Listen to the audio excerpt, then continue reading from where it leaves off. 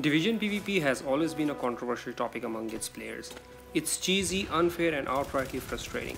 I know how unfair it feels when you're up against a gang of 4 players shooting you after dropping a shock turret and then clapping over your body. As bad as it is here to stay, and I am going to teach you a few things that you can add in your PvP skill armory. In this video, I'm going to give you 10 tips of how to competitively engage in fair PvP fight, which I learned after dedicating more than 3,000 hours in this game. One of the first things you need to do before jumping into PvP is turning your camera sensitivity to 100%. It is very important and it makes a huge difference. Initially you might find it odd and you find your camera going all over the places. Just practice for a few days and you will have a grip on it. Most good players I know have their camera sensitivity set to more than 80%. Tweak and see what suits you. I personally run at 100% and find anything below it less responsive in a PvP engagement. Next, I would like to talk about situational awareness. It is very important to keep an eye on the little map on the left top corner. It lights up red, showing you where your enemy is. As they approach closer, the red mark expands and gets darker. See this, as you can see, as a player approached me, it turned red. Keeping an eye on the map not only tells you which direction they're coming from, but also how far they are. Let's look at this example. You see, I'm trying to get to the points multiplier and the player is behind me.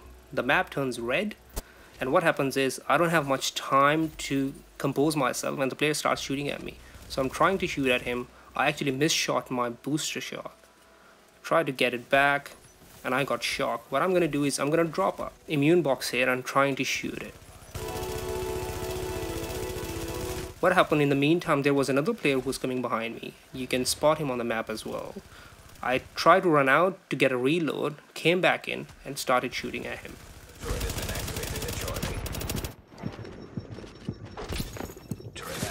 Goes on to show you how important it is to keep an eye on the map to know what's going to happen next. Aiming is one of the most important skills you need to learn in Division PvP. Unlike PvE, where enemies' movements are predictable, Division PvP requires a whole different level of skills. Player movements are not predictable as they can come from any side. They strafe, they jump, they run. So teach yourself some tight scoping. You can practice that on NPCs, try to hit their head, or try to land as many body shots as you can.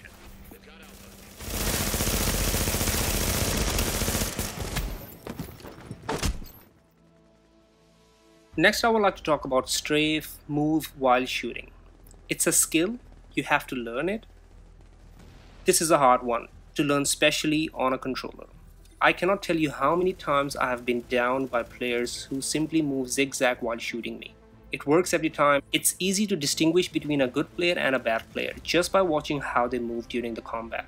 Be aware of them and try not to face tank them because they will take you down.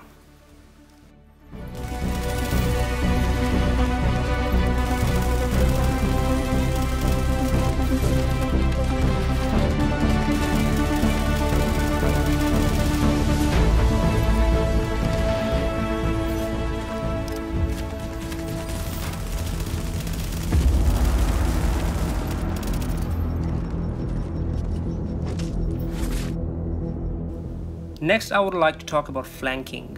Occasionally you will see snipers hiding somewhere and shooting you from the distance. Sometimes you are running around doing your stuff and bang, you're on the floor.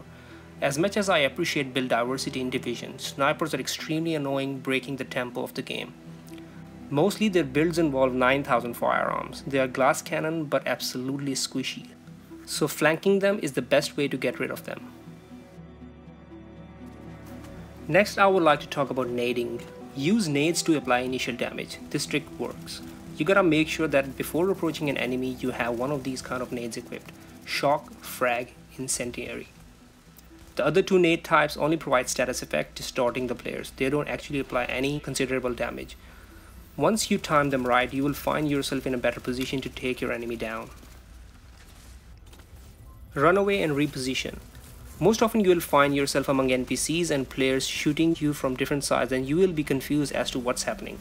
It's always a good idea to run away and don't be afraid to take cover, to ascertain the situation before coming up with a strategy on how to engage. Before getting back into the battle, you need to make sure that your health bars are full and your guns are reloaded.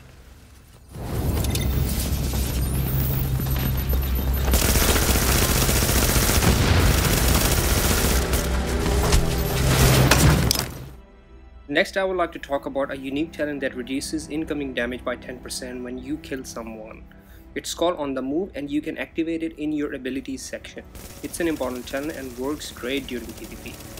It activates under your gun and you can actually see a small icon during PvP. Once it's on, you're prone to less damage. It serves an important function in those critical moments, so try to activate that if you are going to do PvP.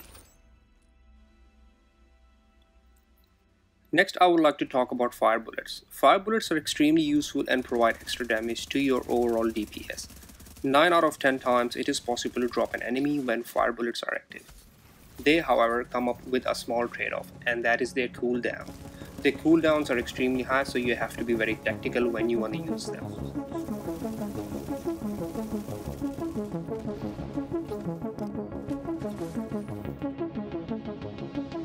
At last, I would like to recommend everyone to use one of these abilities very carefully because they recharge after a long time. If you find yourself in a difficult situation and got caught off guard, use them to run away and reposition.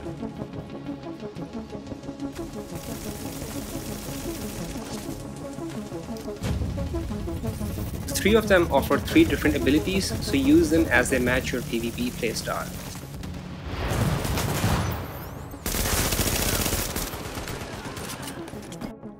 I really hope you liked the video. If I have missed anything, please mention in the comment section and I will put that in the next video. Once again, I really appreciate the time and effort. If you like my video, then please drop a like. It will certainly help me grow my channel. Until then, take care guys, and I'll see you next time.